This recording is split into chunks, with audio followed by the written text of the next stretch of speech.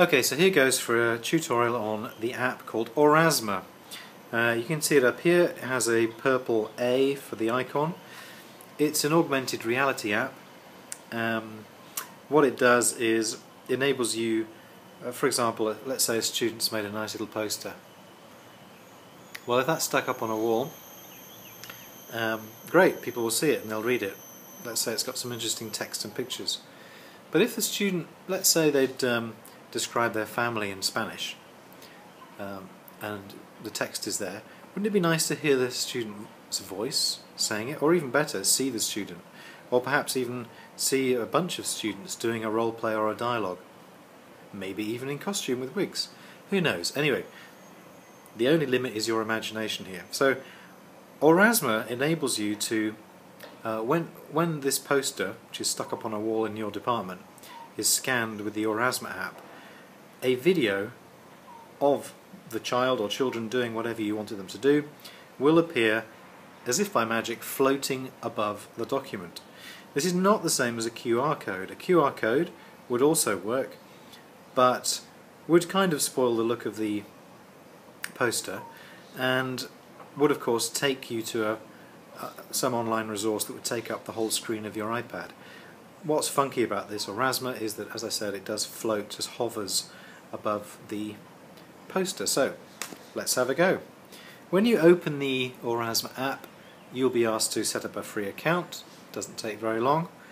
Pause this and come back when you've done that.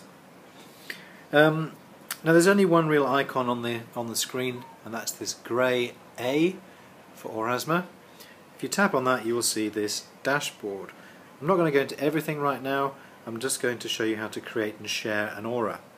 So I'm going to go to the section that says My, and you can see I already have a couple of auras created. Aura is the name they give to this combination of trigger image on the display and the floating video. So, as with most apps, to create a new one, it's pretty self-explanatory. There is a plus sign at the bottom. I'm going to tap on that. Now, Aurasma app already has a bunch of built-in animations. If you wanted these to appear over your trigger image, over your poster, you could choose them, but they're pretty limited. And as I said before, you really want to make this personalised to the student who created the work, or it could be your voice, of course.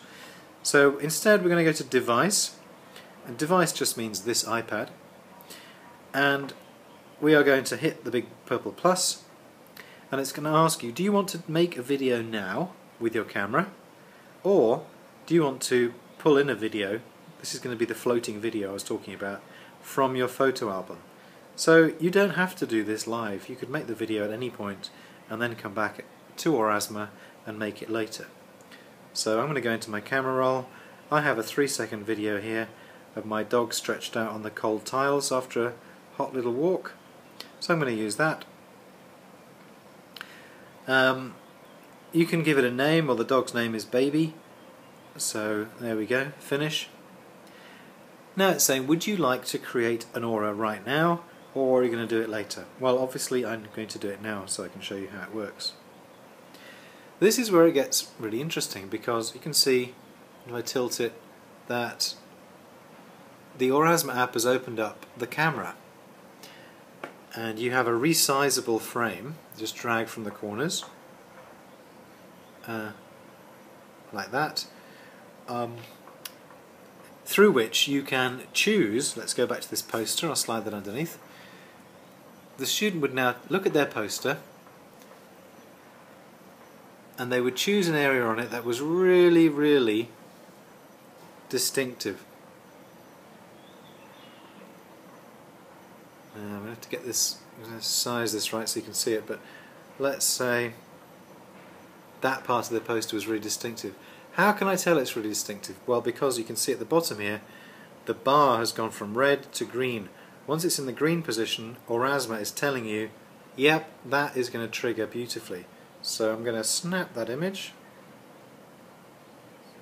And now you can see that the video I took is hovering over the poster. Now, at this point, I can resize it just by pinching, and it's still playing, and I can move it where I want it to go on the iPad. I could even on the poster I could move it to one side if I want. Make it bigger, small, I can turn it. It can be really crazy. Okay, so I'm happy with that position. Now I'm going to press the next arrow. Okay, so let's get rid of this poster. Put the iPad back down. Okay, so I finished the Aura. I'm going to call it Baby again. Now, if you want other people to be able to see this with their Aurasma app, you need to make it public. So tap the public tab so that it goes purple. That's all you have to do. And then click Finish. Okay, so I'll put that to one side. I'll bring the poster back in the middle.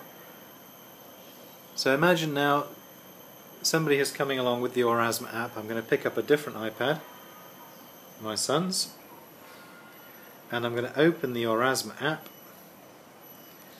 and I'm going to hover and scan over this